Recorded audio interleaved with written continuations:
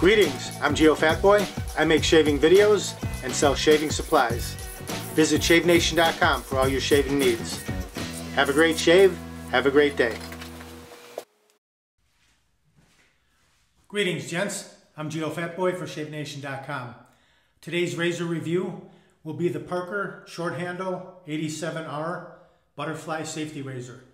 But before I get into this, I want to talk about my previous video on the R41 GS.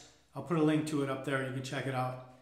It was the R41 GS, the Mula all stainless R41 razor. It's a beast of razors and you never have to worry about it rusting because it's full on stainless steel. If you want to shave less, shave more efficiently, that's an excellent razor for you. What I'll talk about right now is my issues I had with that video.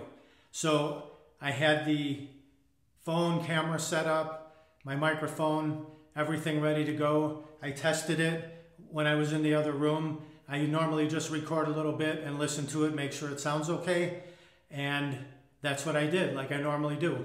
And then I came into the bathroom and this happened.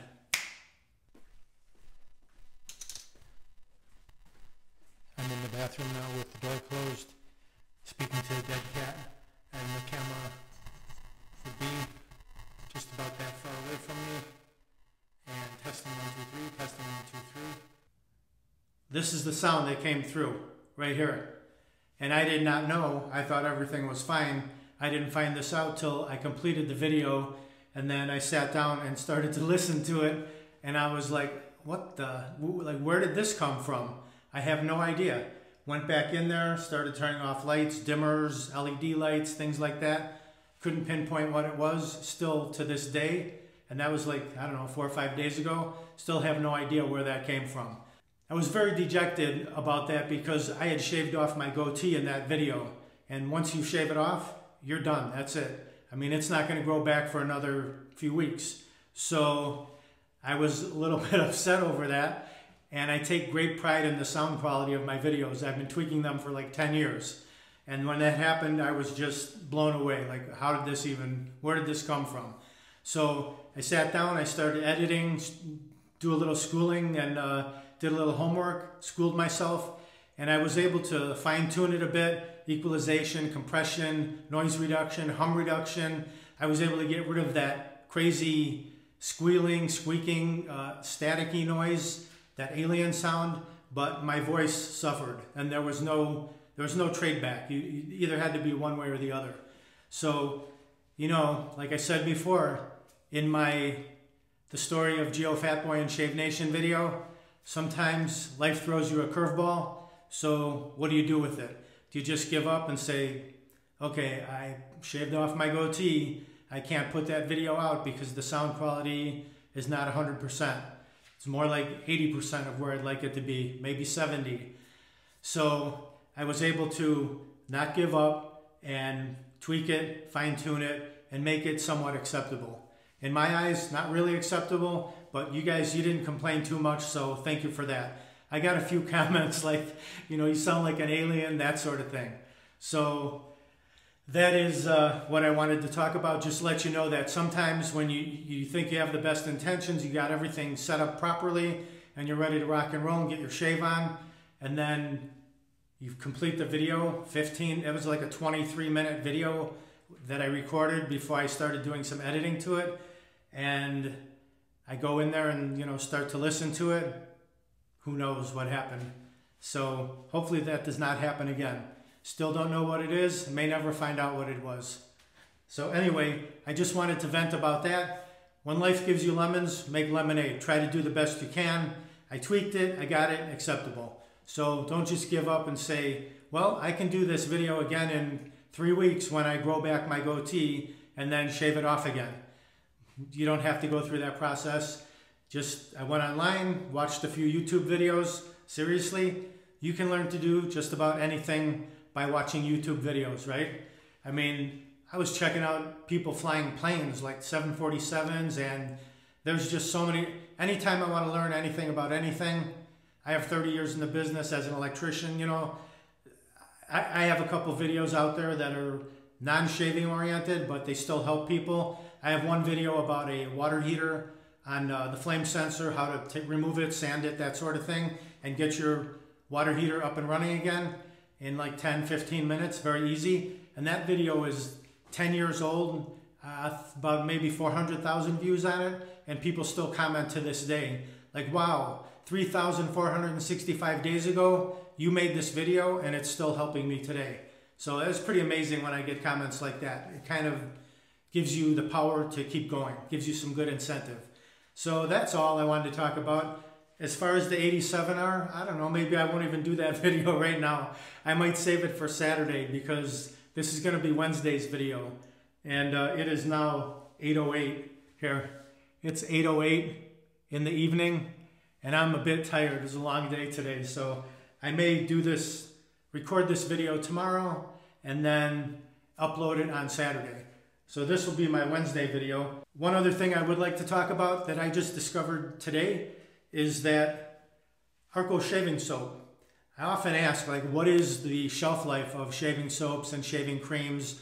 It's really hard to get a definitive answer, especially from manufacturers. A lot of them don't put dates on their products, and you know, you think, is it good for a year? Is it good for 2 years? Who knows? And they really a little wishy-washy, like they don't want to tell you.